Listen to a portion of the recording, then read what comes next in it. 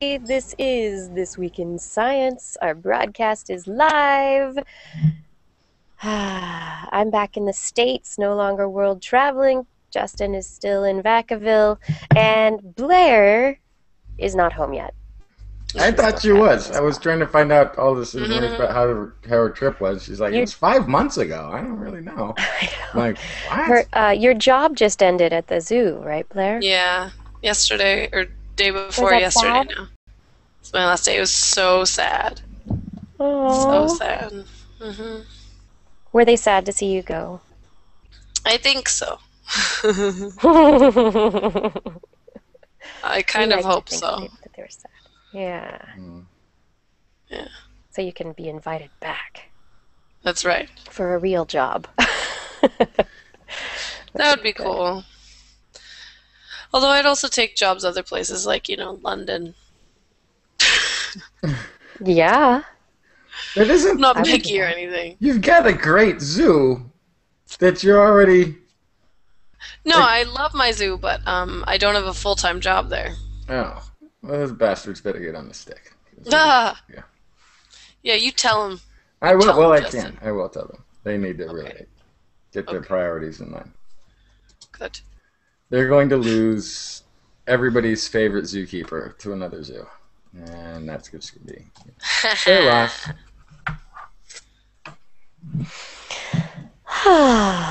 Well, we will be glad to see you come back because we've been sad that you've been gone, but we've gotten to see you every week, so you haven't really been gone. So that's true. Although we'll be glad that you'll come back. Did you have a show last week? No. Oh yeah, we were gonna tell you. We've been doing the show without you. You didn't have a show last week? Well, we had a ramble session. You had a ramble session. It's like an hour-long ramble. Talked. Science came up, but it wasn't like, it wasn't like this, where it's going to be intense science through the whole So next it wasn't hour. an episode of TWIS? Not exactly. It was kind of. I mean, you could call it that, except it wasn't really. Okay. It was, but it wasn't. I mean, it was. It's sort of like what the show was before it was a show. Kind of. We just talked, and then like science came up a lot. Yeah. What it is, what it was, and what it shall be. Internet's come back to me. No, your internet's there. You're fine. No, it's not. We see you. You're not being able to browse things. Yeah. I can't see you. Makes me sad. All right, backup recording is up and running. Yay! And I'm going to squeeze and hit the record button on my end. All right, everybody who's in the chat room, is everybody watching the show now? Is everybody in? Is everybody in? The broadcast is about to begin.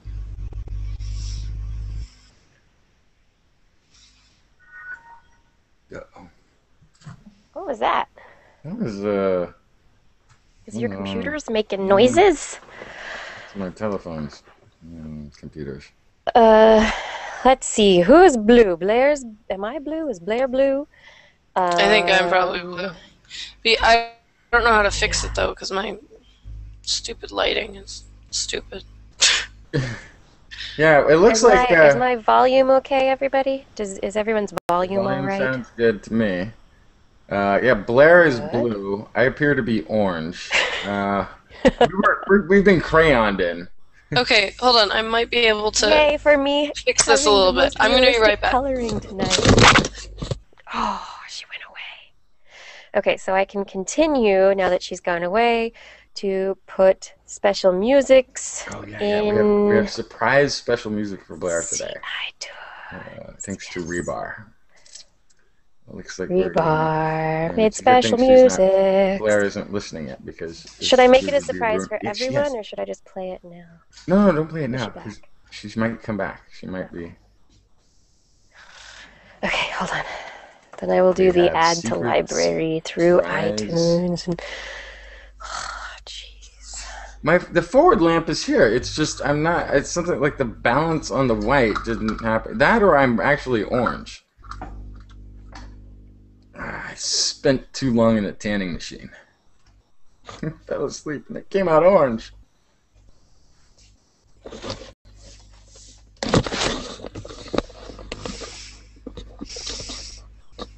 Oh, she's back. Okay. Shh, don't say anything, everyone. Okay, I'm going to do a little test really fast just to make sure I've got everything going well on this end. Can you hear this music? Disclaimer. The following hour of programming will corrupt you. Disclaimer. Listeners should be wary and dripping. Can you guys hear it? I can't. Disclaimer. Could you guys hear the music? Yeah. You could? Yep. I almost thought it was me doing a disclaimer, and then I was like, oh, wait, I'm not ready for it. I don't even... Internet! Don't squeaking. Confuse me. I can't hear the music at all today. What is going on? Oh, I know. Wait. Ta-da-ta-da-ta-da-ta-da. Darn it. Okay. Disclaimer. Did you hear that? Yep. Okay, good. I fixed it. One little button. I have to have... There's so much complicated stuff here. It needs to be simplified, but it's not. Are we ready to do a show? I'm trying to work on the white balance a little bit here.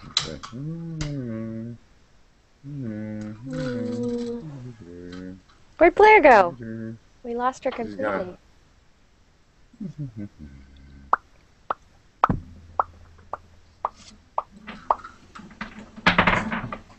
Oh, wow. That fantastic tip. It worked. Look at that. Ooh, it's fixed it. Very good advice, chat room. What did they tell you to do? Let's see. Where is it?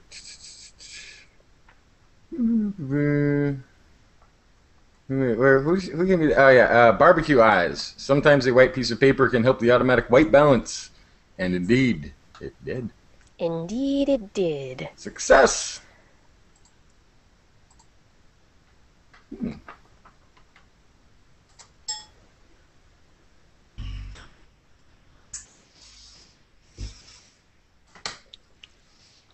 Okay, I'm back. Dun, dun, dun, dun. And if you learned anything from today's show, remember.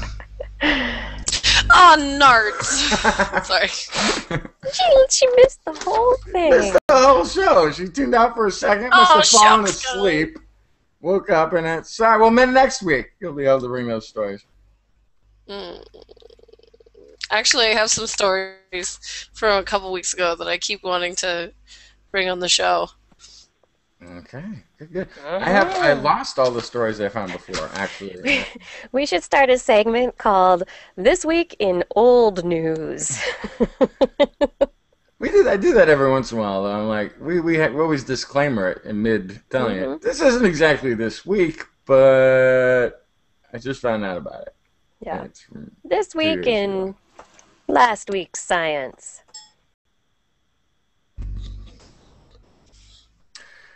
And we want to wish everybody a happy St. Patrick's Day. Oh, and Blair's back. Look at that. Hi, Blair. Yes, I'm back again. Wow, it took you a while this time. It was, I think, a couple of months. Mm-hmm. It's a different background. Are you still in the same apartment?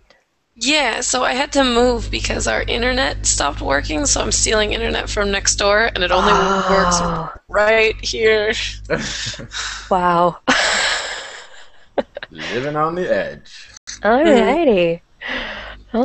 Unfortunately, this is not Skype. I wonder... I know with Skype, if things start going wonky with the bandwidth, you can turn off video and just go audio. I don't know if that's something you can do. I guess turn off your camera I don't know. I guess I could do that.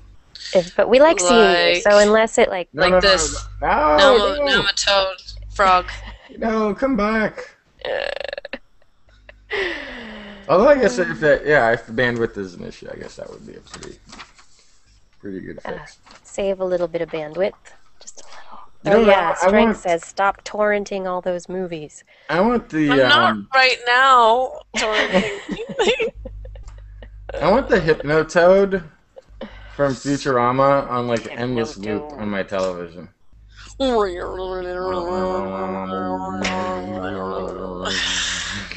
Okay, it's 8 o'clock. I think it's time to start a show. Okay. Let's fit it right inside this hour. You ready, Justin? Ready. Ready, set, go. Disclaimer, disclaimer, disclaimer. There are limits to our knowledge, but that limit is not the limit, as each new day brings new knowledge and expands the range, depth, and clarity of our knowing. We are on the edge of great new discoveries, but that edge is always there, sharply cutting new discoveries from the fabric of the whole universe.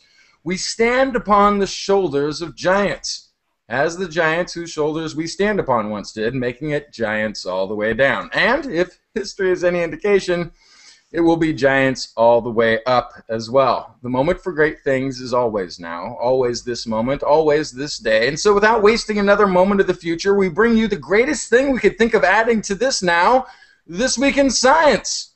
Coming up next.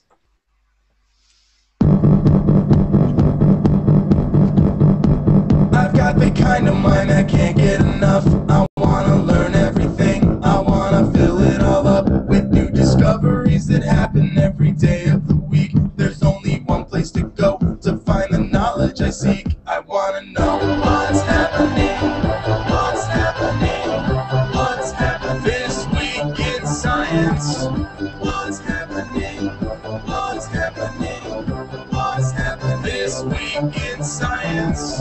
Good science to you, Kirsten and Blair. Good science to you too, Justin. Hey, it's good to see everybody. We've had a couple of weeks of break time, which has been it's been nice, but at the same time, it's felt like there's been a hole in my week. I miss my science. I know. I've missed my science. So let's get back to the science, right? Let's bring it. Have our conversation the way that we enjoy doing every week, and we hope that everyone out there is going to enjoy being a part of it as well. Let's see. This week, what do we have? I have some stories about bacteria. I have a story about, I'm looking at Blair's stories. Pruny hands. Exciting. Worms and ears. And ew, worms and ears. For worms and ears. Oh, and ears. Okay. Worms and ears. That's right. What do they have in common? And genes for cold. For being able to withstand wearing shorts. Cold temperatures. Yeah. Justin, what did you bring? What did I bring? It's such a good question because I'd have to... Well, this is one actually that's already trending in a lot of places, so we might skip it. More information on homing pigeons. Oh, the homing pigeon one is actually very interesting. How do I have something about homing pigeons. Find their way? Let's see. Don't steal my pigeon stories. All right, well, there's another pigeon story, but it's like a origin of the pigeon, but that's a different one. You can do that. That's fine. There's a new type of filter for filtering the air using X-rays. Do not try this at home. There is, in a way, the ships can become barnacle-free with the new material. It's kind of interesting. And there's a major brain drain going on in the United States, and it might not be because of what you think it is, but for some other reason. It's aliens sucking it out of our ears. Hungry aliens. Yeah, remember when did you ever used to do that when you grab somebody's head and like squeeze it and say, "What's that?" And people would say, "I don't know." And you say, "It's a brain sucker starving to death."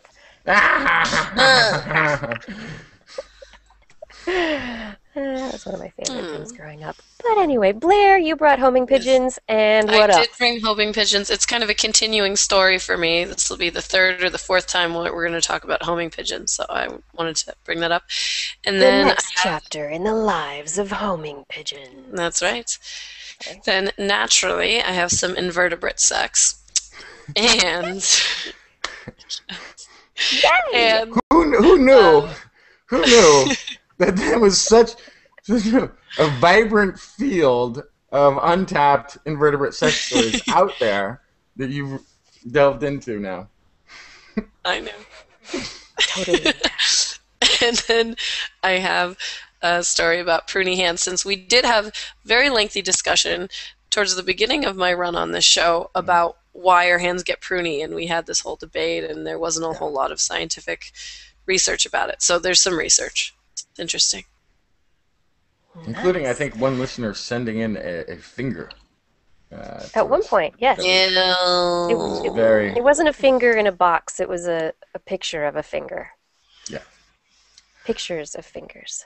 It was Not interesting. not an actual. They didn't actually take a finger and cut it up and send Right? it to us. It was, yeah. You hope not. According to a study in the Proceedings of the National Academy of Sciences, they weren't talking about fingers at all. They were talking about bacteria in the upper atmosphere. Researchers, senior author Konstantinos Konstantinidis, this has got to be one of my favorite researcher names ever. It sounds like a he's genius a- species. It does, right?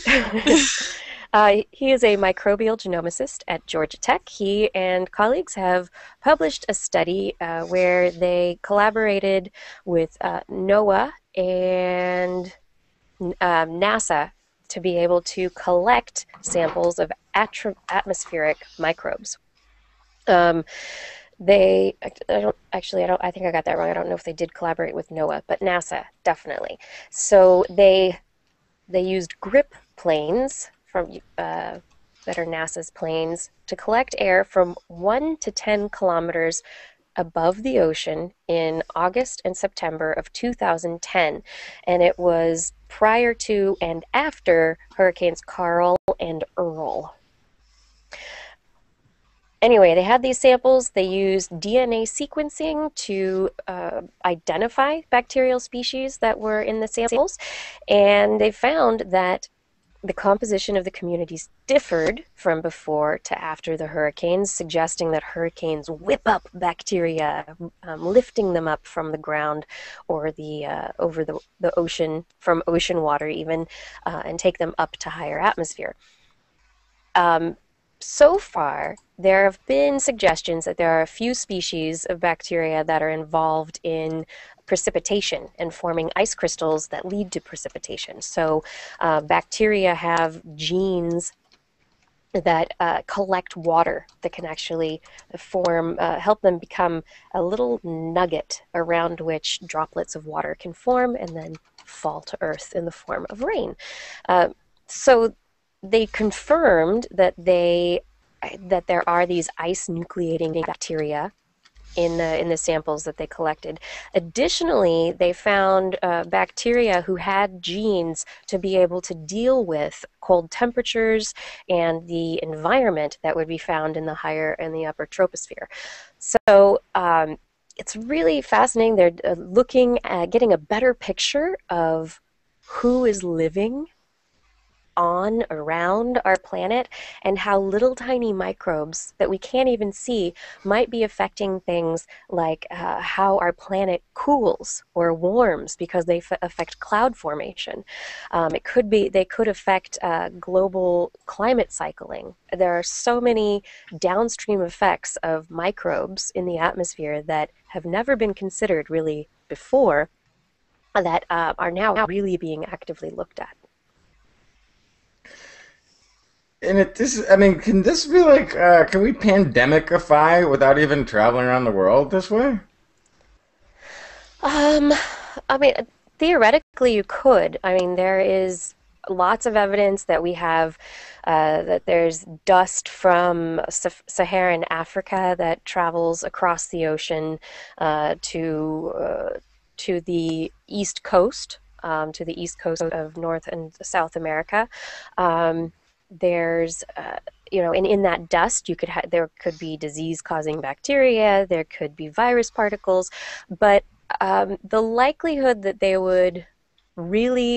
those kinds of bacterias would really survive such a trip, I would guess, I would hypothesize that there are certain bacteria that have genes that affect their survival, allowing them to survive better in the air, to survive better the hot and the cold and the extremes that they probably encounter as they go from low altitude to a very high altitude. There's a huge change in pressure that takes place. And temperature. It gets progressively colder and colder and colder and colder as you go up, right. up.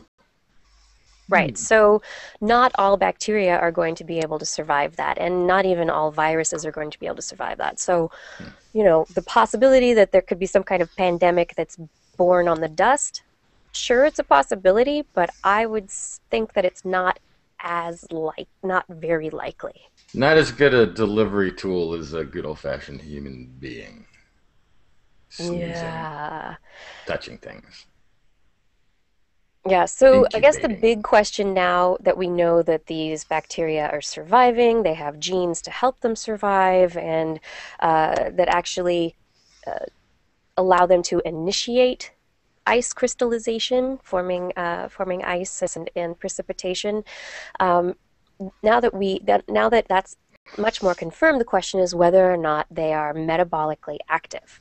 So when they're up at those really high altitudes, are they dormant, or is there stuff going on? Are they actually living, and this is just what they do? Is this just the way that they live their lives? Wow. Now that's an environment. That's a free-floating... Then that changes when we don't even have to look for life on, we could look for life in gas clouds, just about. Right. Yeah, and I don't know, I start thinking going in the direction of terraforming, so basically using technology to change our planet. So people are talking about dumping iron in massive quantities into the oceans. Well, if we figure out what bacteria work and how they form clouds and how they influence that, if we needed to have more clouds in a particular area to block sunlight from hitting our planet, could we seed the atmosphere with bacteria? Shoot big bacteria bombs into the sky. I know, but is it possible? Yeah. Well, it'd be one of those things we need some more clouds over Central California. So we put up a bunch of clouds in Central California. Suddenly there's rainstorms and floods in Nevada because the clouds are moving out to go somewhere else, and then hey, weather. Once you start fiddling with the weather, then it's who knows what the ramifications are. Yeah. Just guys, stop touching everything. Stop. You don't need to do that. Keep your hands to yourself. Stop it. Leave everything alone. So says Blair. Leave it alone. Don't touch it. I'm wacky today. All right. Yeah.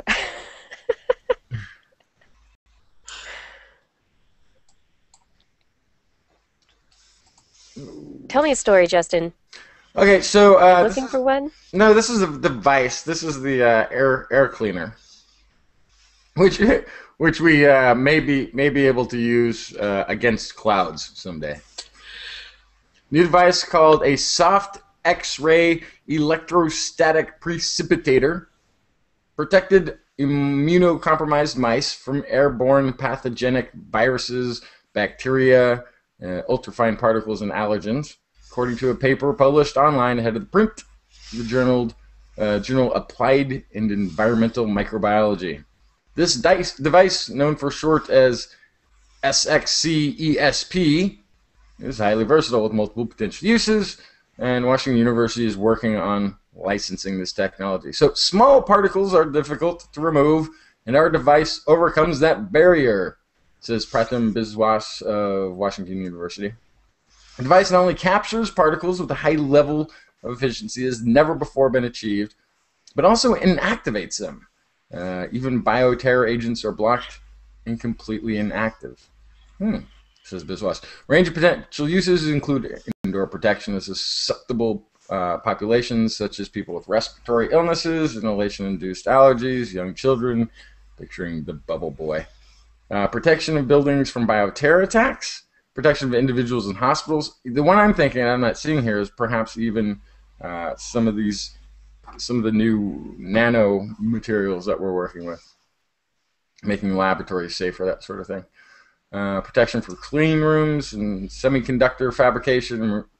So removal of ultrafine particles in power plants too. So it'd be capturing exhaust, right? So this could be pretty interesting. It works by placing a charge on the particles, which Biswas claims it does very effectively, and then using an electrical field to then trap the particles.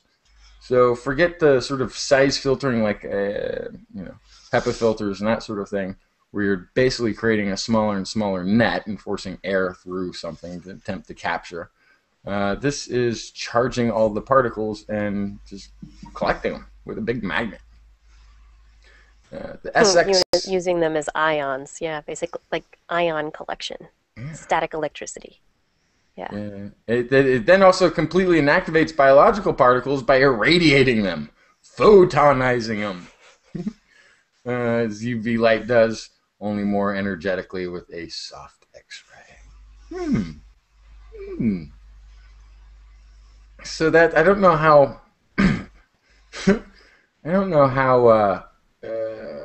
Well, yeah, I mean, I think that's a pretty brilliant idea. That would be kind of a nice thing to see get into production. I worry about the part of the X-ray portion of it.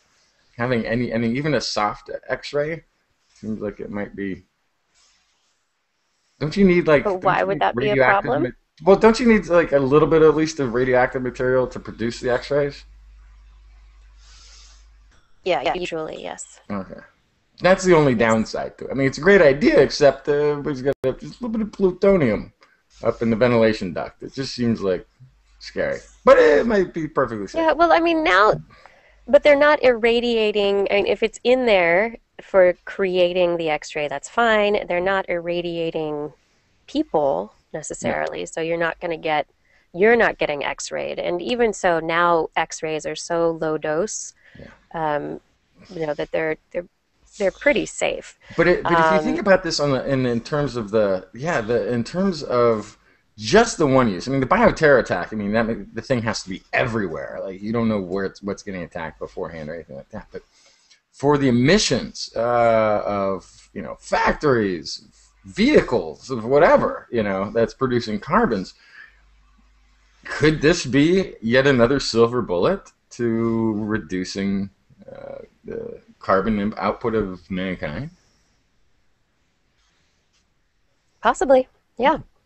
I mean, it would definitely help. And Schnago in the chat room is saying, haven't ion filters been around for decades and aren't they inefficient? So yes, they have been around for a long time, and there have been retrofits to coal plants and all sorts of manufacturing plants to try and reduce the amount of CO2 that's released, as well as other compounds. And yeah, they're not 100%. They are not entirely efficient, but I'm guessing that with the way that they're designing this and the X-ray and everything that it's going to become more efficient than those that have been built in the past. In the study, the device exceeded standards for high-efficiency articulate air filters, which must be capable of removing particles larger than 0.3 micrometers with 99.97% efficiency. It beat those numbers. So sounds like they got it down now. Got it down is good. Yeah, they've been working on it incrementally for years, and we just keep it going. People in the chat room are keep going on about Bill and Melinda Gates. I guess Bill Gates is what is it? Bill Gates says polio is going to be eradicated in 6 years. So it says Smith _. We hadn't eradicated polio? Just in America, I guess. It was gone in America. Yeah, it's not. There are pockets of it. It's still around. Wow, I really thought we would have kicked that one by now. Well, yeah. It's the kind of thing where you have to be on it. Mm-hmm. Keep vaccinating people. You have to fly vaccines to far-off places and convince people to take the vaccines who might not want to. And exactly. Mm-hmm. Yeah. Difficult. So anyway, I like that story, Justin, but I think it is time for... She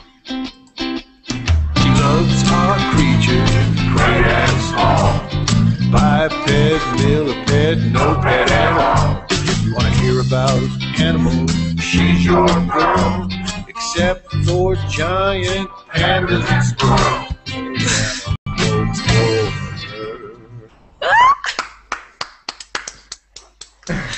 Oh my god, that's amazing. I love it. Blair's Lord. Corner. Wow. Thanks to Rebar. Rebar has given you your very own theme song. Oh, that's adorable. Thanks, Rebar. Okay, so I can't even move on now. Oh, okay. So we should jump right into the invertebrate sex, don't we think? Yes? Yes. Of course. Why? Of course. Why wait? Why even ask? Okay, so my first story is about wasps, and that male wasps will tag females to kind of lay claim to mark their territory before they mate.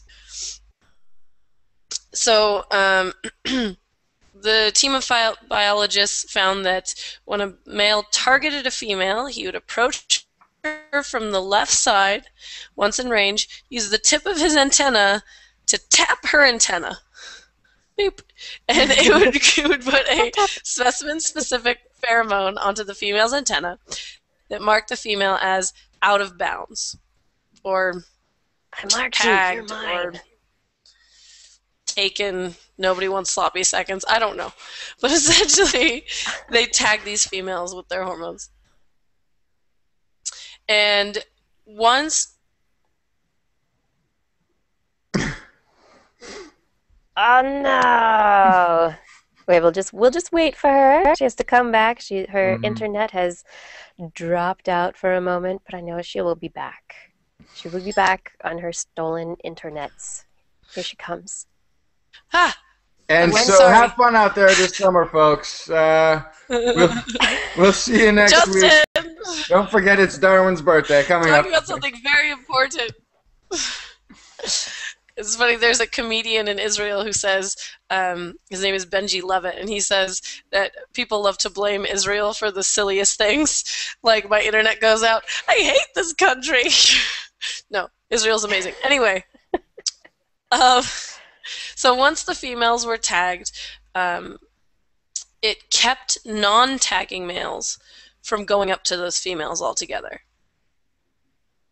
Not to mention males who tagged the females were much quicker courters, and the females were more receptive to the tagging males, which makes sense because if it monopolizes a female by tagging them, then that makes them a more genetically fit animal to pass on their genes. If they're going to monopolize a female, that guarantees that they'll have offspring, so that would be beneficial to the female, that then her sons will be more likely to pass on their genes directly as well. So it's beneficial to the female. You're going to be my girl from now on. No choice. That's just the way it's going to be. And nobody else is even going to look at you. So I'm your only choice. But the good news is when our kid grows up, they'll likely be a jerk like me. Yes, exactly. It's actually called the sexy son theory. It's the sexy son theory. Sexy son? Yes, exactly. Because they go for the sexy mate because they're more likely to have sex sexy sons, and sexy sons will be more likely to pass that female's genes. Let's see. A This is how society. sexual selection works. It's a whole woven basket of decisions and genes and selection. It's all very interesting. So you'd think the male is picking a female, but really in a lot of ways, the female is selecting out the males who don't tag. Right. They're selecting for aggressive, possessive, sort of what in any other animal kingdom might be antisocial behavior. Sort of like what happens in New Jersey. Yes, yes. But as Beyonce says, if you liked it, then you should have put a tag on it. I'm sorry. Nice. It works. All right. And then I wanted to talk about pigeons. Good. I've been waiting for this one. Yeah, so pigeons, homing pigeons, they know where to go with amazing accuracy. For hundreds of years, people thought metal in their head, magnetic fields, Magnetic for sure. beaks, right? But it wasn't. Magnetic brains, magnetic beaks, all sorts of things, yes. And then recently they found out, no, it's not magnetic beaks or magnetic brains. But then they found that there were these little, maybe there was an iron core and some cells in their brain. Maybe that's how it works. Nope, that's not true. So the most recent development was, we don't know. But an interesting development with homing pigeons, actually they might have figured out the clue by looking at pigeons that get lost. So what's wrong with these pigeons that the pigeons that can find their way home have? What's the difference? So there's some homing pigeons that from specific sites at specific times always got lost. There were 3 specific sites that they could not find their way home from, ever. Except for in one case they did. So what they did is, this one guy, Wait, do we know Bill what the site Keaton was? What was the from site? Cornell. Was it an airport? Was it a... No, it was in Jersey Hill and Castor Hill in the UK. So Oh, the 2 hills, they look so much alike. Yes. I mean... Yeah. Yeah. So Bill Keaton from Cornell, he had heard a lecture many, many years ago that made him think back about magnetic fields, but also infrasound. And he found that low-frequency infrasound, which comes from minute vibrations in the planet's surface, he thought that maybe these homing pigeons could hear it. They could hear this distinctive low-frequency rumble coming from their home areas. No, And this sounds like making up news. Really? Follow the sound. They would follow the sound to get home. But what happened with these specific release sites was that there were some sort of environmental natural shield that diverted the sound, so it was coming from the wrong direction. So he spent all this time studying meteorological conditions on the days of unsuccessful releases, and then looked at it on the days of successful releases. And he reconstructed the atmospheric conditions and the kind of terrain, and he found that the infrasound was refracted and came back from another direction. So, yeah. Whoa. So the whole world, the surface of the planet all the time is making these low rumbly things that are unique to the features and the pairs and areas, and then we can't hear it, and so we don't even know it's there, but the pigeons have GPS that can tune them into... Wow. And then on the one day, when they found their way correctly, he reconstructed those atmospheric conditions, and it was perfect. The infrasound went right to the site. Huh. Whoa. Yes. So So the in infrasound most likely they sound use carries them home.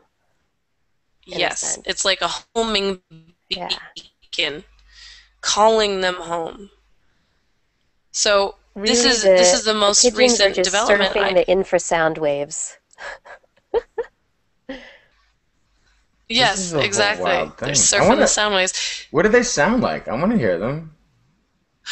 I don't know, It's making like the that. Maybe that's why I like the Hypnotoad so much. It reminds me of my past incarnation as a pigeon. Yeah. But I so like it. I think like it. now it's time for us to do research with actual pigeons and reconstructed infrasound. We need to like raise some pigeons in one infrasound environment, take them somewhere they've never been before, and see if we can lead them to a place that they've never been before by playing this sound. I think that would be the only way for us to know for sure that this is how this is happening, is if you take them to an unfamiliar location and lead them to an unfamiliar location based on a sound they heard when they were being reared. And I also I would have a crackpot theory to go along amazing. with that, which is to say, cities put out a lot of false ultrasound, whatever it is, things. That's why there's so many pigeons in San Francisco and New York. So the pigeons thought they were heading home. You just get lost. They're like, oh, I guess I'll just stay. Kept luring in more and more pigeons. The sounds of the skyscrapers. Yeah. But this is like really incredible. I want this to be true. I actually want to figure out a way for them to like raise the volume and pitch, shift it, and so I can really hear like land. I want to hear what my hometown sounds like. And then, what if people are subtly psychologically influenced by these sounds in ways that we don't realize, that makes people who live in New Jersey, like the people who live in New Jersey, which I'm making fun of, but still, there's something different about you. It's New Jersey. Or you know, other part where maybe Southern California has like a really relaxing sound, man, and it's like where everybody's like kind of chill. Right? Like maybe there's. Did the story talk about how what the frequency of the infrasound was that they were looking at? It did not identify the exact frequency. It was just very low, is all they said. Yeah, I just wonder about being able to being able to sense something like that with the size of the ears and the head of the pigeons. You know, the wavelengths of infrasound are long. So you have a 1 hertz wavelength is 330 meters. Wow, that's very long. Yeah. Is it possible they have something other than their ears that would pick it up? How do you hear that? Yeah, so I mean, how do you sense that vibration that's so long? Metal in their brain? That's all I wonder, yeah. No? Metal in their brain, right. We're back to those little particles that don't exist, right? Right, yes, exactly. It's quantum effects, everybody. It has to do with quantum entanglement. So wait, now I'm confused. That makes it sound like it's impossible for these birds to be recording or tracking these really long sound waves and differentiating them from other really long sound waves that would be coming from other places. I think if it's the question is if it's sound-based or vibration-based, because I think it doesn't require ears to pick up on certain vibrations. So it's possible that they could have a way. That's right. They'd have to like land and be like, put their bird ears to the ground. I have a feeling that can't be true. That if you're really sensitive to it, vibrations, you'd pick up on vibrations some other way. I don't know. Pigeons. Yeah. Not just rats with wings. Is just something balls of mystery. Balls of mystery. Welcome to Blair's Balls of Mystery.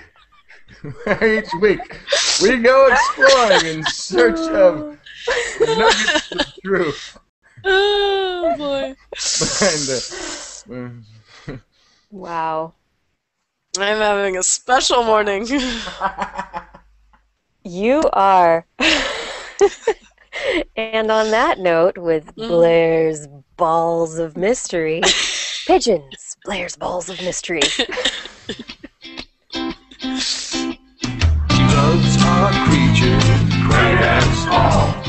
Biped, millipede, no pet at all. If you want to hear about animals, she's your girl. Except for giant pandas and squirrels.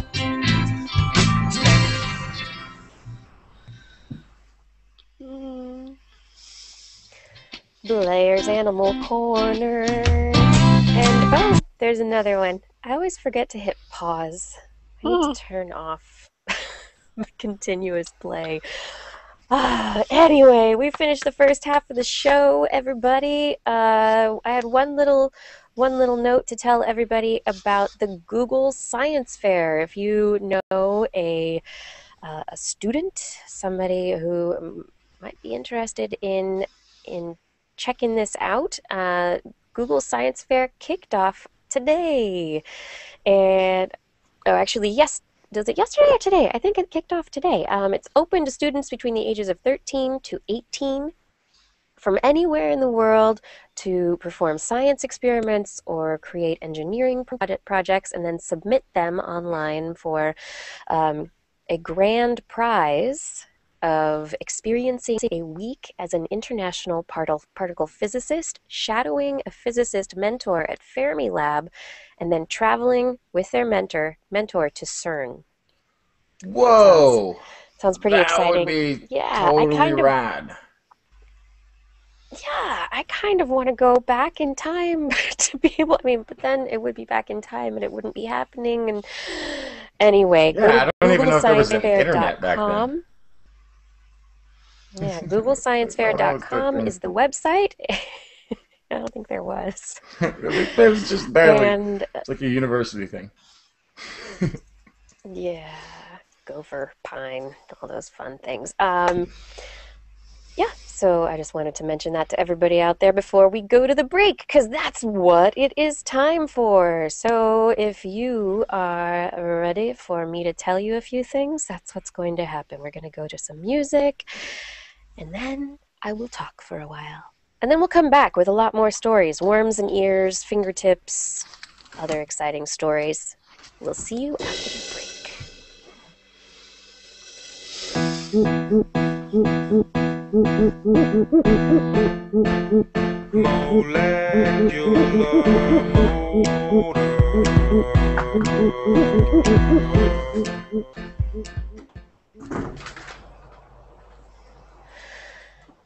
Audible.com is the leading provider of audiobooks with over 100,000 titles in their library. They've got lots of books, lots of periodicals, podcasts, lots of things in their library for you to listen to.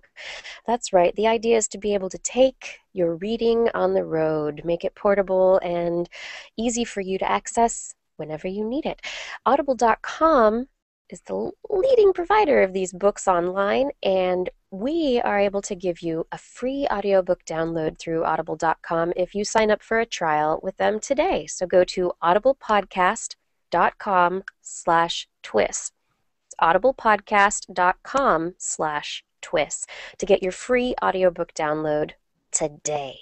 Now, additionally, we have merchandise that is available for sale, and if you go to, what is that noise? Can you hear that noise? That is a strange noise. And it disappears. Okay, moving on. If you go to Zazzle.com/thisweekinscience, Zazzle.com/thisweekinscience, you will find a whole bunch of merchandise, hats, t-shirts, cups, Christmas ornaments, all that kind of stuff that's emblazoned with the TWIS logo, so you can show off your support of our little podcast. and help us out at the same time. And if you don't like merchandise, you don't like all the tchotchke stuff, and you don't like having logos on all over you, you can donate money. We do accept donations, and they are a wonderful way to keep us going. Your donations pay for our hosting, our bandwidth, contractors we need to hire, just about everything that we try to do comes from your support through donations. We accept any amount, and we hopefully have made it very easy for you by providing PayPal buttons all over our website. So if you go to TWIS.org and you go to the most current episode, you can go to the bottom of the page, make some comments, check out the show notes, and look for the pink buttons that allow you to donate along the bottom of the page. Also, along the sidebar of the front page, there is a PayPal donation button there as well. Make it easy. PayPal. Poke that button. Give us some money. We couldn't do this without you, and we really thank you for your support. I do pickups, I do deliveries, but my only fuel is ATP. I do pickups, I do deliveries, but my only fuel is ATP. I do pickups, I do deliveries, but my only fuel is ATP. And we're back. We are back with more This Week in Science for all of you out there. I hope you're enjoying the show so far. Stick with us for the last half of it, because we have a lot more to stick into the next 20 minutes. Justin, tell me a story. I don't hear you. Microphone. Microphone. I don't hear you. Okay. Okay. Okay, So, there we go. Start over. Edit. There's a brain drain taking place in the United States, according to leading researchers. What would you think the cause of a massive brain drain in the sciences would be? Just a couple postulations, a speculation, a guess. A cause of the massive brain drain. Limited funding in the United States. Ding, ding, ding, ding, ding, ding, ding. That was it. First answer. Stem Great cell job. research to other countries. No, you've already won the prize. You have to leave the others in case. Winner. A non-profit organization finds that research worldwide to save sight and mind. Today they released the result of a survey of more than 170 leading biomedical scientists to explore the most significant barriers to progress in ending brain and eye diseases. The survey indicates that a lack of dependable funding is the major underlying threat, creating a deficit of highly skilled scientists at a time when the nation could soon face a healthcare crisis brought about by the devastating disorders like Alzheimer's, macular degeneration, glaucoma, baby boomers. Cures for these brain and eye diseases can be found if we give researchers the resources and tools they require, says Stacy Haller, President and Chief Executive Officer of Bright Focus Foundation, formerly named American Health Assistance Foundation. Nearly 20 million people in the United States are affected by Alzheimer's disease. Wow, that's a much larger number than I would have guessed. Right. Currently, I mean, there are a lot of people it's a combination. Okay, it's Alzheimer's disease. More and more people. Yeah. Sorry, I was going to say, as more and more people get older, we're going to have more and more people experiencing things like Alzheimer's, Parkinson's, multiple sclerosis. You know, there are going to be all sorts of diseases that start picking up. And 20 million is high for the number of people with Alzheimer's. It's Alzheimer's, macular degeneration, and glaucoma combined is that 20 million. So the number is climbing with the aging population, as you just stated. Okay, so the new survey taps into the attitudes and opinions of these 170 top brain and eye disease scientists. This is actually from around the world who have received foundation research grants in recent years. Respondents expressed near consensus on the impact that funding sources play in their field. 94% agreed that a lack of federal funding for brain and eye disease research is impeding discoveries. 91% agreed that lack of research funding is driving scientists from the field completely. 96% identified limited funding as a top barrier to entry for new scientists in the field of brain and eye disease research. So, you know, You have all these people who have been training, dedicating their own resources to getting educated, largely, right? And then they get to the point where they're ready to be on the front lines of science, and there's no science getting done. That's just completely ridiculous. What a waste of resources. The total U.S. healthcare cost of Alzheimer's alone is nearly $200 billion. $200 billion annually, and is expected to soar to 1.1 trillion per year by the time we get to 2050. If we don't have scientific discoveries made possible by research funding, this is where we're heading. You know, sometimes you got to let the people doing the math take the lead, right? Sometimes the number crunchers can point out some very important things that math shows, which is if we're going to be spending, less than 40 years from now, we're going to be spending $1 trillion a year due to Alzheimer's. A few dollars more, a few billion, a couple $100 billion invested now could save trillions down the road. It only makes sense that you would put that money in there ASAP. But unfortunately, the number crunchers and the scientists aren't yet ruling the world. Do more with less philosophy. Yes, we want to encourage you to continue with your research. We just, there's not going to be a lab. Or you're going to have to do it out of your garage and without all the equipment necessary. It's just going to be plucky about it. Pull yourself up by your lab straps, young man. Yeah, no. That's right. That's right. All right. Let's see. I have a story about genes for cold, surviving the cold. And while I was in Japan, it was rather chilly, and I guess I don't have these genes that they've been finding in people in Siberia because I had to go buy a coat because I didn't pack appropriately. Ah, dear. Anyway, Siberia is a massive area occupying about 10% of Earth's land mass and has about 0.5% of the world's population, according to Science Now. They're Science Magazine's online news website. There's a study, however, that it hasn't been published yet, but has been reported at a scientific meeting recently. That it's at a meeting called Unraveling Human Origins. So following where people have come from, a bunch of evolutionary stuff. A researcher named Cardona, and let's see. Yes, a researcher named Cardona. She's a graduate student, Alexia Cardona, from the University of Cambridge. She analyzed 200 DNA samples that were collected at the Institute of Biological Problems of the North in Matagan, Russia. I find it really interesting that they have an Institute of Biological Problems of the North. I don't know if that's just a translation issue, but it just makes me giggle a little bit.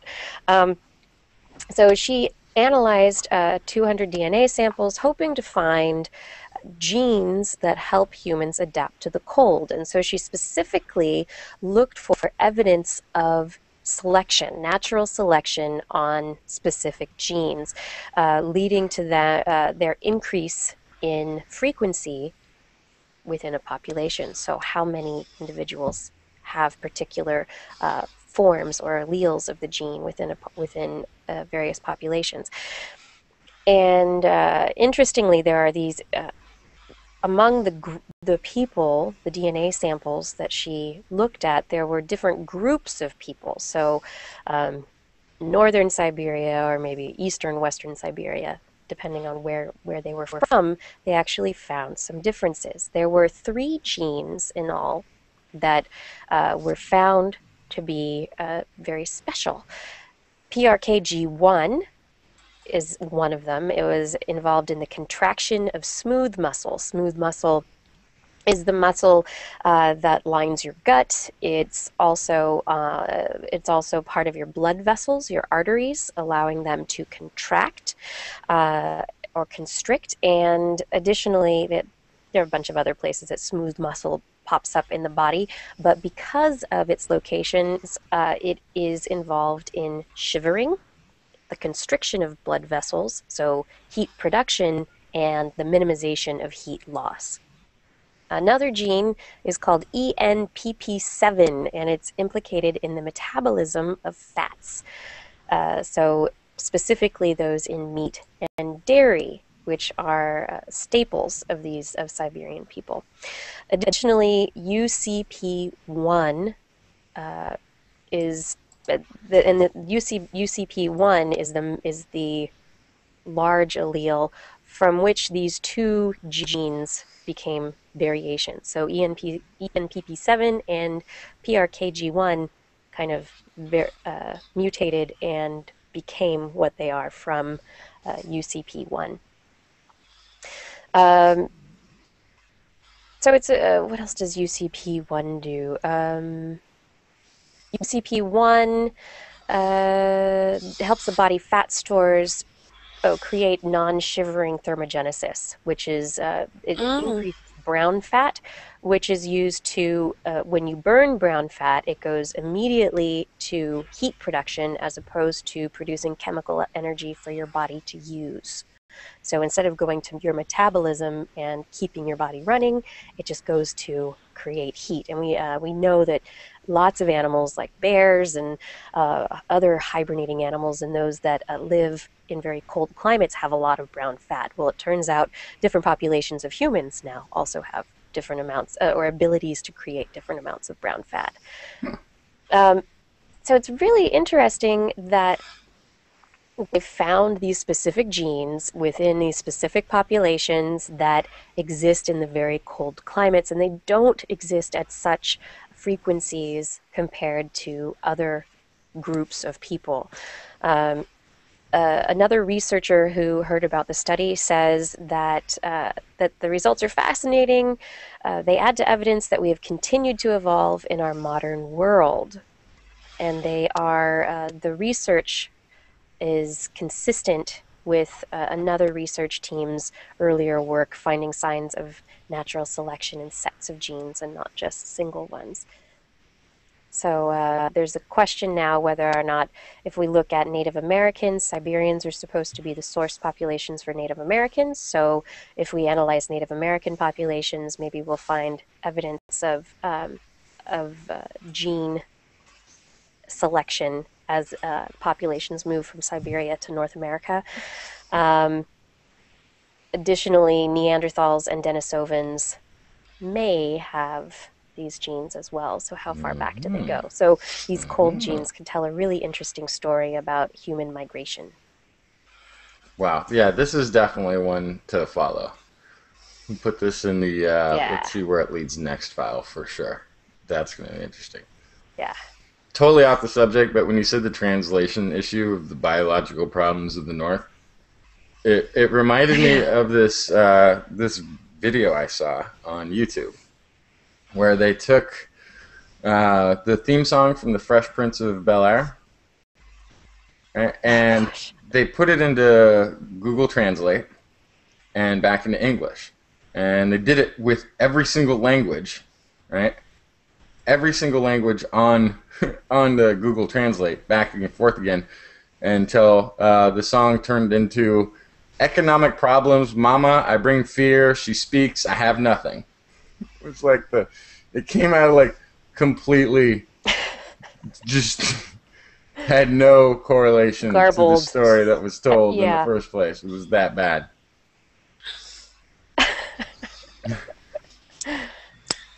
I love it. I love it. I like how right Justin, before you started the cold story, I bundled up because I'm freezing.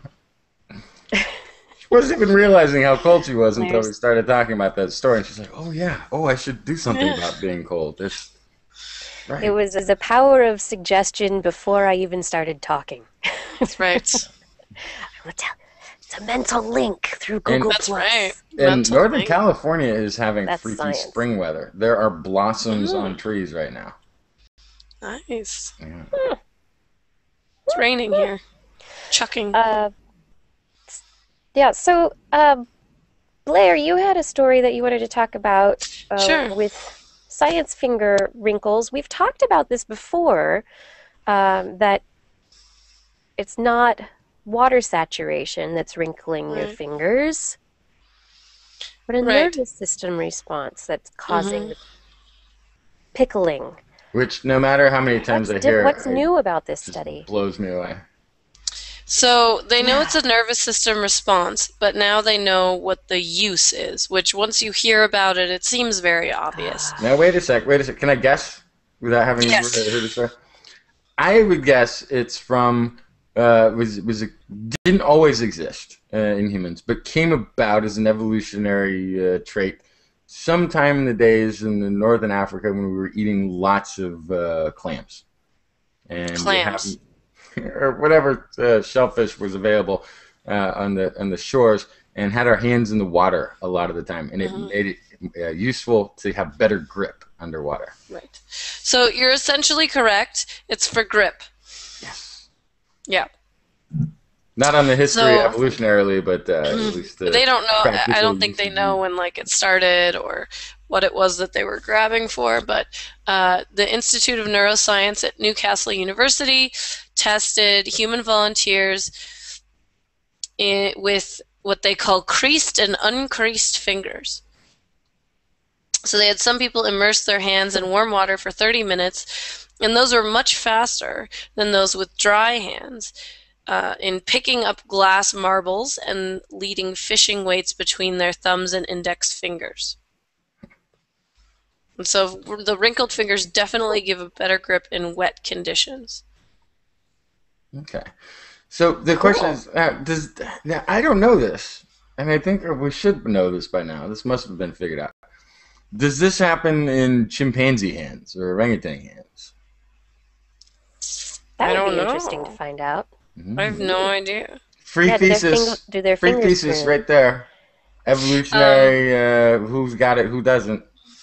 What's really interesting here, too, is that they said that they also found, they tested and found that wrinkling of the fingers had no adverse impact on handling of dry objects, which makes us wonder why we don't just permanently have creased fingers and toes. Right. Well, it made no difference on dry items. Is that what you're Right. saying? Yeah. Yes. So that's most of the time why- we wouldn't really need it. Only when we were dealing with. Except it had no adverse impact, which means it would be advantageous for us to just immediately have the wrinkled hands instead of having to wait around in the water.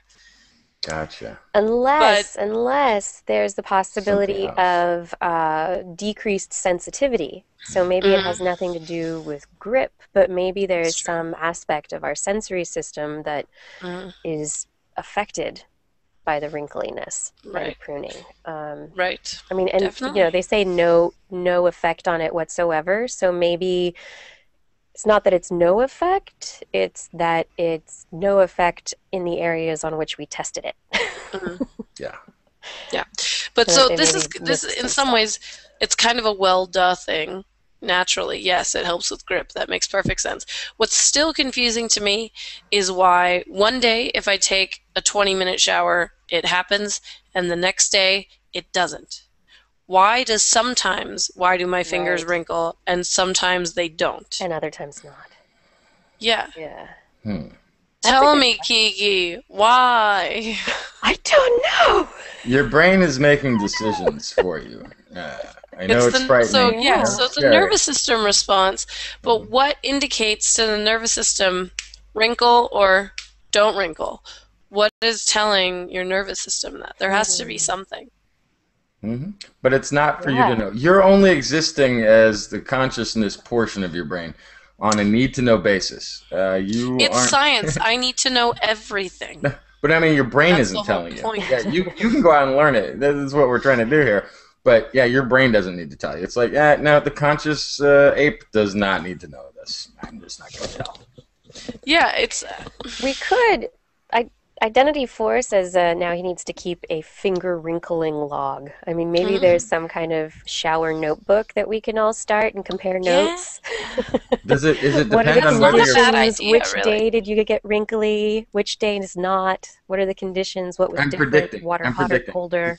Because you have a lot of hair, but I'm sure you don't wash your hair every time. You don't shampoo every time you shower, right? Mm-hmm. Okay. So maybe your brain knows which times you're planning on showering your hair, and it wrinkles up so you can handle the bottle, the shampoo bottle, and doesn't Justin, on you the don't other. wash your hair every time that you. No, Everyone does that. You don't do that? That's gross. no, it's No, I'm not kidding. gross. Nobody, you'd be destroying your hair if you use shampoo on it every time. It's fine. We were talking Here, I'm gonna. last month, I think, about my like Yeah, my fear, my phobia of people who how don't shower. it creeps you out. Yeah. Non-showering Well, people I'm creep you out. actually then I was gonna I will tell say, you I'm afraid of Blair. people who shower too often because gosh knows what kind of body microbes that are lingering around and they're just going to pick up whatever's out there. Whereas I like to keep the bacteria I know, and Yeah. I don't know what you're talking about. it's probiotic non-bathing. You haven't heard? It's like the rage in California since you left. Nobody here in California is bathing anymore. It's been going on now for about a month, and it's Okay, I'm gonna yeah. stay Yeah, here. I only You guys shower enjoy like that. once a week. I do wash my hair then, but kidding. Mm. There are several more showers. Actually, I almost never shower. It's true. I think I'm I take exposed to baths. plenty of bacteria in my profession. I'm not too worried about it. I think people who shower are just rinsing. I think people who take baths are doing the deep cleaning. Okay, well, this is a whole nother I don't know. situation. But anyway, this is a whole nother conversation too. We are basically at the end of the hour, but I have a quick story related to a story that Justin brought up a few weeks ago about ion channels and how we hear. So Justin relayed a story about physiologists determining a specific ion channel that is activated and allows, it's a G protein coupled ion channel that allows the flow of ions across the cell membrane to create an electrical charge that can be carried into the brain and interpreted as sound. This particular ion channel is from a gene called TMC1, and it was found, according to a study published in the journal Nature, it was found in a worm. It was found in a nematode, a little tiny nematode. And so TMC1, which is used in human ears to allow us to hear, is a protein that appears to aid in sensing and avoiding high concentrations of salt in these nematodes. So it's a neurobiologist at Harvard University, Jeffrey Holt, says this work is a really important paper for the hearing field as well, because it suggests that TMC1 can act as an ion channel and that it may work similarly in the mammalian auditory system. So this is adding more data to the ion channel, this is how it works, idea of hearing. So they've worked with nematodes before, showing that they can sense low salt concentrations, relying on cyclic GMP and other sodium ion channels. And nobody really knew how nematodes were able to avoid high concentrations of salt. And so these researchers at the MRC Laboratory of Molecular Biology in the UK and Korea University College of Medicine elucidated TMC1's role in salt sensation while they were looking at its function in mechanosensation. So they found that the nematode, they knew it was involved in pressure sensing. So if you touch or poke the nematode, that the nematode would turn away or move away from that, and that it was that involved physical activation of the TMC1 ion channel. or the TMC genes, and then they ended up finding that it also had this role in salt. So kind of salt, it was a very interesting side thing that they found that could have influences on how we look at our own ears. I've never been able to look in my own ear. I've tried. I know it's kind of hard, unless you have a mirror. Even with a mirror, it's really like you have to have like a bunch of mirrors, and then it gets confusing. Yeah. Let's see. Did I have what was the last story that I wanted? I think that was all my stories. Justin, did you have anything else before we get going?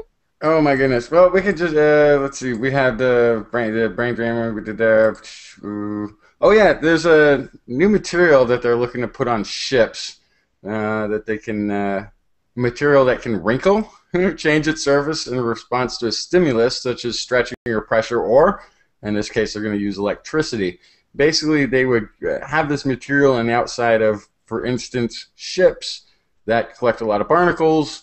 They could flip the switch, electricity runs through this thin material on the surface of the boat, changing the structure, and theoretically barnacles would just go popping off. So as opposed to spending, a week or several days in port with people actually going around scrubbing and power washing and chiseling barnacles and mussels and stuff off of the ship, they could hit a switch. The actual physical outside, it would be like the finger. It'd be like, it would give it the whole entire ship a wrinkly finger, and the barnacles would go away. That's neat. I feel like that would get rid of a lot of them, but not all of them. Right. Yeah, but if you've ever watched them have to, it was like on one of those non-Discovery Channel shows, the Dirty Jobs, I think it was, where they showed what is involved, and they're like chiseling and hammering. It's like this huge thing to get some of these barnacles on. They're really good. But yeah, this might be a way for them to the actual physical surface of the ship and knock them off. That would be awesome. And if you can get rid of other stuff as well, not just the barnacles, but algae and other grasses and things. All like hitchhiking that species. I mean, yeah. Right? Yeah, the hitchhikers. That could be great. I know a bunch of sailors who would racing sailors who would probably appreciate this technology, although it might be a little bit too costly for the average sailor. Yeah. Well, all of these technologies, of course, are completely insanely expensive until they get put into mass production, and they become cheaper and cheaper. Like hybrid vehicles. Right now, the first hydrogen power fuel cell vehicles are out there. You really look at them and they cost, $20 million a piece, something ridiculous. But if they made, a couple million of them, it would come down to pretty rational, reasonable vehicle prices. It's just getting that ramp up from the beginning. It's like the old story of penicillin. When penicillin came out first, it was something ridiculous, like $10,000 a pill. And within the course of about 3 years, they brought that down to 10 cents just by manufacturing process. Yeah. All right, well, we have definitely hit the end of our hour, so I just want to let people know that next week we'll be back again on Google+, and hopefully I will get us on the right channel. I will not listen to the lies that it tells me again. And it also broadcasts to YouTube Live, so you can find us on our This Week in Science channel or on YouTube Live. And hopefully you can also follow Twitter and Facebook and Google+, where announcements go out, to be able to find the link to the show if things seem a little confusing. But anyway, shout-outs to Blair. To Blair? Wait, you can't shout out to Blair. To Blair. The Blair's always, you can't shout her out. She's always shout out to Rebar for coming up with the amazing Blair's shout out to Rebar. Theme song. Yes. Shout out to Rebar. Super rad. Yes, Osity. Thank you everybody for listening. We hope you enjoyed the show. Awesome. TWIS is also available as a podcast. Just search for This Week in Science in the iTunes directory, or if you have an Android device, you can look for TWIS for Droid app in the Android marketplace, or TWIS, TWIS, in the iTunes marketplace on your iPhone thingy. For more information on anything that you've heard here today, show notes are going to be available on our website, twis.org. And we also want to hear from you, so send us an email. Kirsten at thisweekinscience.com or twistminion thisweekinscience.com. at gmail.com, because I lost the other email. So if you've got something to send me, Yeah, make sure it's BlairBaz at gmail as well. Yeah. You can also contact us on the Twitter at Dr. Kiki or at JacksonFly. We love your feedback. If there's a topic you would like us to cover or address, a haiku that came to you a dream, a suggestion for an interview, please let us know. And we'll be back here next week. We hope that you'll join us once again for more great science news. And if you've learned anything from today's show, remember, It's all in your head. This week in science. This week in science. This week in science. This week in science, it's the end of the world. So I'm setting up shop, got my banner unfurled. It says the scientist is in, I'm gonna sell my advice. Show them how to stop the robots with a simple device. I'll reverse global warming with a wave of my hand. And all it'll cost you is a couple of grand. 'Cause this week's science is coming your way. So everybody listen to what I say. I use the scientific method for all that it's worth, and I'll broadcast my opinion all over the earth. 'Cause it's This Week in Science. This Week in Science.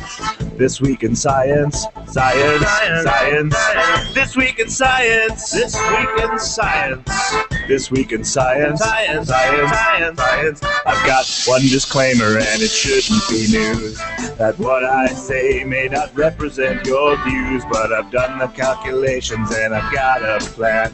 If you listen to the science, you may just yet understand that we're not trying to threaten your philosophy. We're just trying to save the world from jeopardy. Jeopardy. And This Week in Science is coming your way. So everybody listen to everything we say. And if you use our method instead of rolling a die, we may rid the world of toxoplasma gondii. 'Cause it's This Week in Science. This Week in Science. This Week in Science. Science. Science. Science. This Week in Science. This Week in Science. This Week in Science. Science. Science. Science.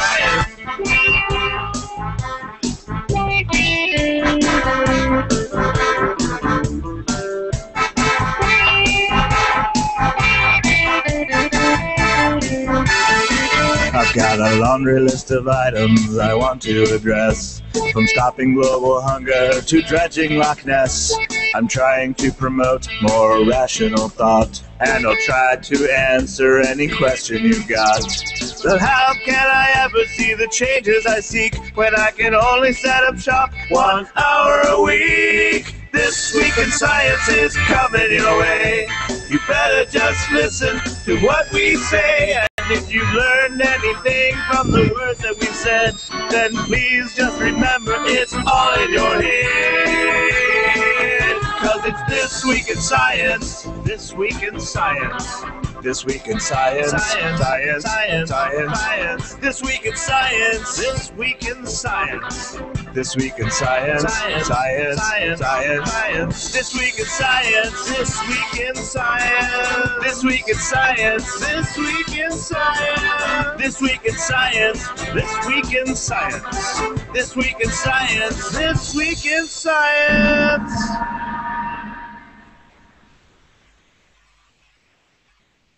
Mm-hmm. Dirty socks. They got dirty toe socks. Okay, so we have a month, 25 days until you come back. Mm-hmm. That's pretty awesome. I'm going to try to do the show from wherever I am. Every hotel I've booked so far has Wireless. Ugh. Has wireless, so Yay, I should be good. able to do it. Mm-hmm. Cool. Yeah. So when do you start traveling again? Sunday. Starting Sunday, I'm traveling Israel. So I'll be back in Jerusalem, but in a hotel next week for the show. And then I'm going to Not Italy. in your apartment anymore. Yeah. And I'm going to Italy, but then I think I'll be in France for the second one. And then I'll be in London for the one after that. And then I'll be home. Wow.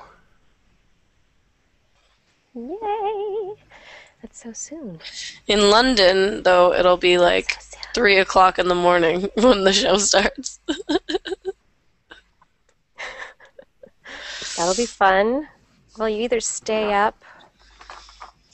Yeah, you either stay up until 3 a.m. I think that would be the way to do it. Maybe. We'll see. Because 5 a.m. you wake up for. Yeah. Or you just say, screw you guys. I'm staying in bed. I don't think I'm doing that. We'll see. Yeah. I'm staying with a friend, and she said she has a room that I can have all to myself for the podcast. I love the chat room. You get a podcast room. Yeah. What are you laughing at? I've got my email back thanks to our Laura from the chat room. Is that all you were missing? Yeah, and I kept asking you for it, and you're like, I don't know, it gets bumped to my Gmail. I never go to that thing. I don't even know what you're talking about. I just couldn't believe it was so simple. That was it. That was it. That was all. Needed was a link. I didn't know what it was that I had to go to. Because it was all on the other computer, like before. I just hit the button and then it was there. Also, someone told me that our website is down. The TWIS.org site is down. Yeah, what's up with that? I was going to something happened. I didn't know how. I got people to... It's been fixed. It's now fixed. Oh, sweet. Apache was off for some reason. The server does this occasionally at known host. I tried it this morning. Why. It was just fixed, like maybe 2 hours ago. Great. Maybe 3 hours ago. Yeah. Tov me'od. Yeah, Arnlor, I don't know when it happened, but I know that today when I was trying to access the site, it was down, and I got an email from somebody yesterday or the day before about it being down. So yeah. Oh, backup recordings. Identity 4, yes, please send me the backup recording just in case mine does not come out well. That would be awesome.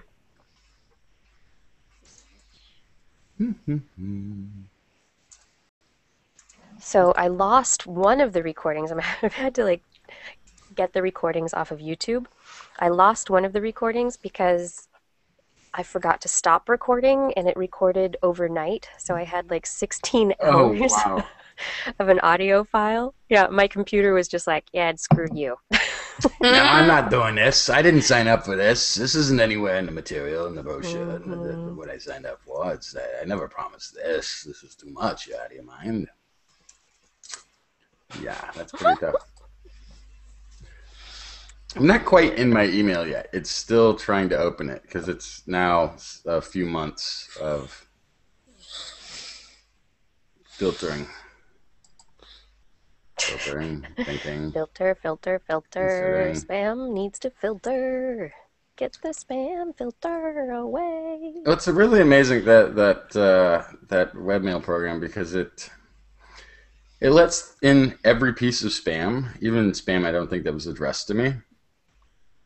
It downloads all of it and shows you all of it first, and then the filter kicks in a little bit later. And so I have 25,000 in my inbox. Wow. Okay, so I love you guys, but I gotta go. Why? I have to go wait in line at the post office. If you love us, you wouldn't leave us. It's just not. These two things do not compute. If I could take you with me to the post office, I would, but I can't. The sun's up. I would go with your you. face now. The sun is up, and I have to go wait in line at the post office because it's Friday. So at about noon today, the post office closes, and it won't be open again until I'm gone. So it's my last chance. Do it. Yes. And Go today do is it. when everyone goes, so I have to go when it opens, or I'll be there for hours. Shabbat. Get out of here. Okay. Shabbat. It's my last Shabbat in Israel.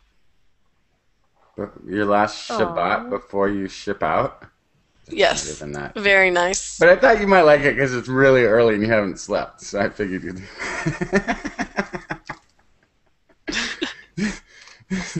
It's too bad because I feel like my humor would actually work on you right now.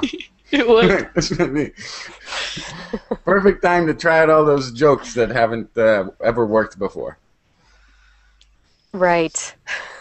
Okay, you have 10 before, seconds. Maybe Go. it'll work now. What do you call 2 bananas on the ground? What? A pair of slippers. At no other time is this funny. It's not even a good joke. I like it. Pair of It's slippers. funny now. It's funny now. Okay, one more, and then I have to leave. I don't think that was it. That's all. My daughter taught me that one actually this morning. I learned this joke. Hold on. I have to take my blanket off. What is this? Oh. Angry teapot? No. No. It's a seagull coming back from the library.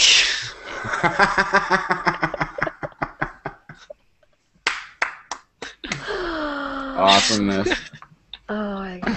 That's good. Okay. That was good. On that note, I'm out.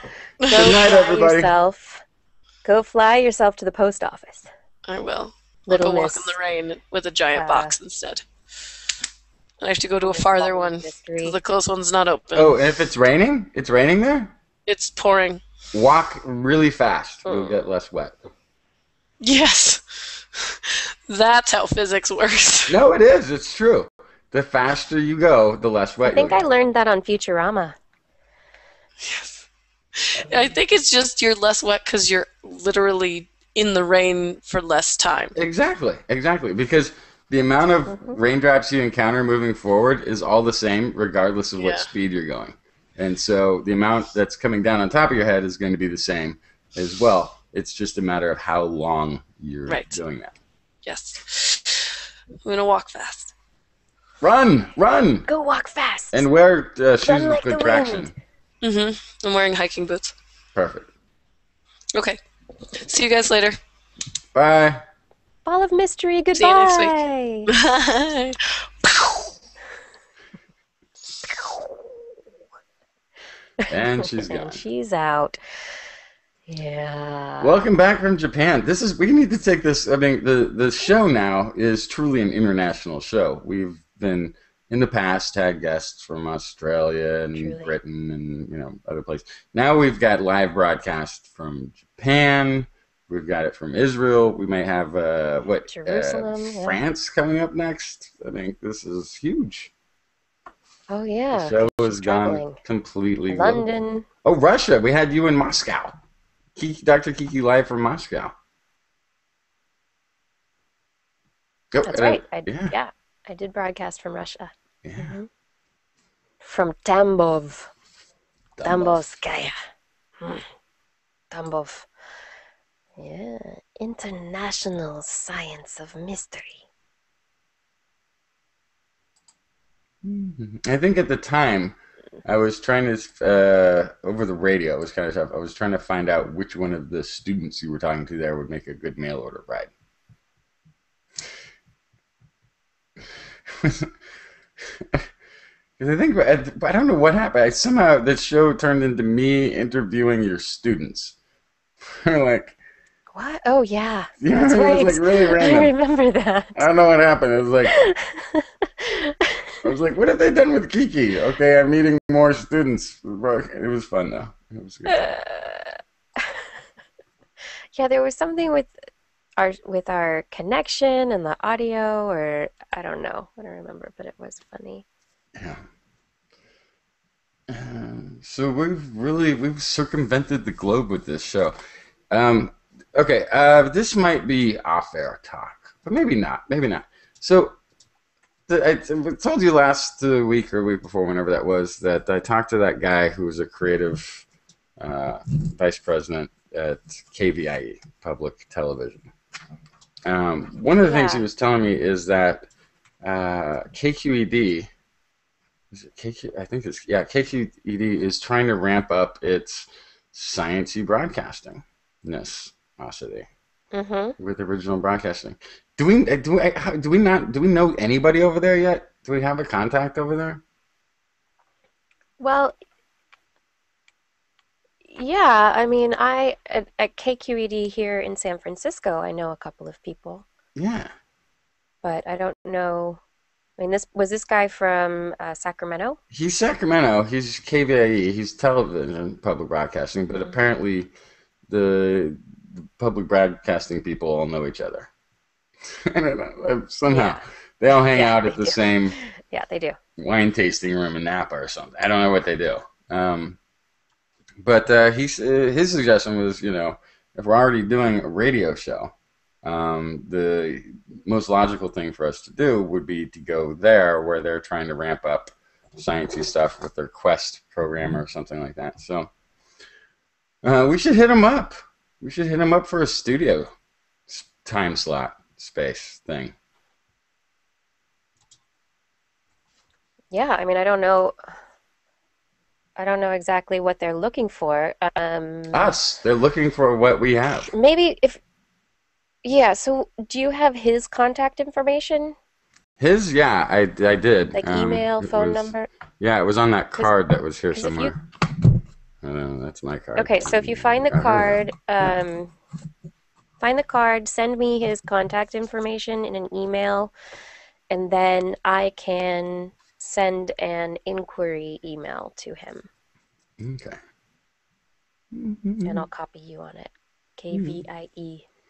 Yeah, and again, he also said, high production value, but 2-minute bits they're constantly looking for. Because in his words, we play a lot of, what did he say? Something along the lines of, they play a lot of kind of the static community calendar update things between shows, which is fine, but they have to do a Mm-hmm. lot of them because their shows typically run 25 minutes or, 55 And this is minutes. the TV, the KVIE TV, not radio. Television. Yeah, it's television. Yeah, okay. So that's why, Okay. yeah. He's saying if we did 2-minute high production value segments, that again, this is probably a for free thing at first, but that they would very likely get Well, airtime that's what because I they're would, looking for filler, and that's how you eventually could get a show. Is if they said, "Hey, you know what? Wouldn't that be great as something we could turn into a full half hour, 25-minute show?" Then it would come with funding.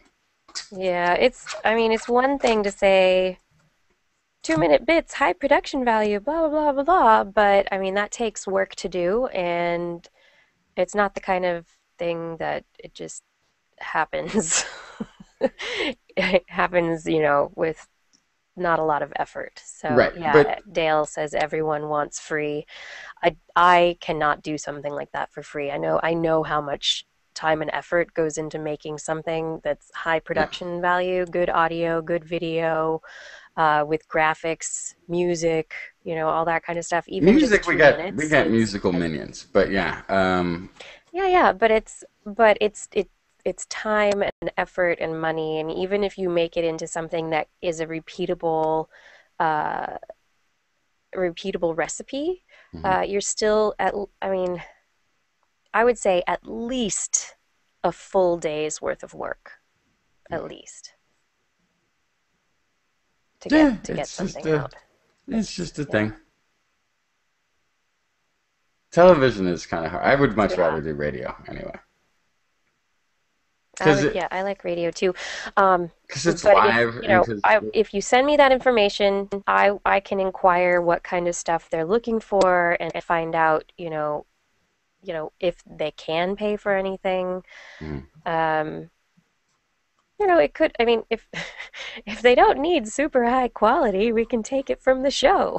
Right. No, he was like, it can't be community access. It's got to be, television's tough, kid. It's like $1,000 a minute to produce even basic show. It's I don't even know how we do it. It's really I don't know why. It is $1,000 a minute. Yeah, and Even so like low with doing high production value but low cost. Yeah, it's $1,000 a minute. yeah, and you look at some of the successful shows where they go around and it's just a person talking with the background. You still got the camera guy, the sound guy, the editing folks. There's a lot of hours that go into it. So yeah, I can make sure. I mean, I can see why it's that expensive. But what we need is not the KVIE, but the KQED contact. Because I'm thinking, getting a widely listened to radio on the air on a widely listened to radio station like that would be awesome nosity. Yeah, I agree. Yeah. Plus, I think we'd get free parking in the city. Yeah. I think. I mean, this has got to be. Yeah, we park gotta be at KQED. We get a parking spot, right? Free. Oh, we have to share one? Okay. Oh, great. Mm-hmm. Okay. What's CTV, Yeah, send me that Dale? info. That's a place to start. What's is that community TV? What is it? Coffee television? Wait, no. Dale, what's CTV? The Canadian Television Network. Oh, China TV. Yeah. Iron Lore says China. I can picture me Natty? on Canadian Chinese TV. television. My opinion on the thing I was thinking the other day is, have you ever noticed how just be getting censored constantly? Edinburgh, Connecticut. Yeah, San Francisco parking might cost $1,000 a minute. They did. I've heard that there's this new when you go into the parking places, if you have a truck, it's like an extra $40 to park or something ridiculous. Yeah, like there's all kinds of kooky extra. The Science Island Broadcast Network. Yeah, we're gonna put towers. We're gonna have huge towers on Science Island. We're gonna let every cell phone company have that rural area tower there for free, and we're gonna sneak our radio tower on top of it. It'll be a combo deal. Wow, I'm still updating this. I'm trying to get through. Iron wants me to play something. What I'm is down to it? 22,000 new. Oh, this is intriguing. I can't play it right now. I can't play it because it's somebody else's. But maybe Justin can play the link himself. What link is it? Where is it? What is it in the? Iron Lore towards the bottom of the chat. It's Gotcha. a YouTube link for a Hypnotoad thing for you. Thank you, Dale. I gotta get through the Thanks. advertisement first, and oh my God! Oh, there it is. Ooh, the 10-hour Red Moon Show. Hypnotoad. I think I'm gonna. Put it on loop. Put it on repeat. He's getting hypnotized now. Oh dear. Oh dear. I Okay. think I'm Well, gonna I know what I'm go. doing for the evening. I'll just leave you with Justin hypnotized. I know what I'm doing for the rest of my evening. Watching the Hypnotoad. Yeah, that's gonna be my evening. 10 hours will take me right into 7:30 in the morning. Perfect. That's exactly when I have to be up.